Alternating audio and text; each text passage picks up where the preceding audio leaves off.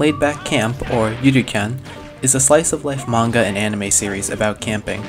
Its relaxed nature, charming characters, and gorgeous depiction of the outdoors has easily made it one of my favorites of all time. One of the highlights of the show is Shima-rin, an experienced solo camper and one of the main characters. Part of what makes her so charming is that unlike many introverted anime characters, she's comfortable with people and just prefers being alone, which I really resonated with.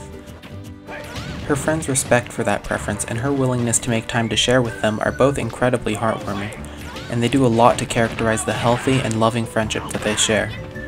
So although Rin's experience beautifully and clearly communicates why she would prefer to go solo, the group camping trips still always feel like a worthwhile and special occasion for everybody involved.